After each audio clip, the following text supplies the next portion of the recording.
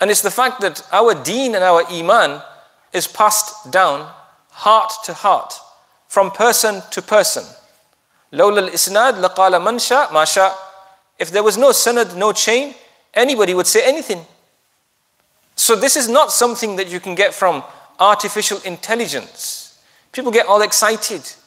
They want to take fatwas from a computer. That's not the way it works. Subhanallah, we get caught up. I mean, half of Ramadan has been spent by some people only talking about the crescent. My friends, be the full moon yourself.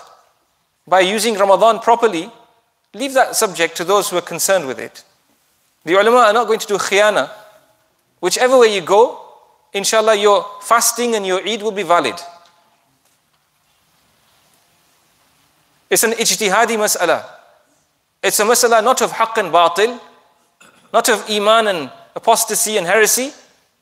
It's a mas'ala in which there is some leeway. And there are ulama, respectable ulama on both sides of this discussion. We ought to understand our own sort of parameters.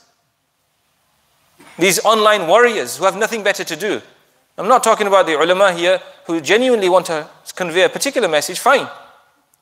But leave that to those who it's appropriate for.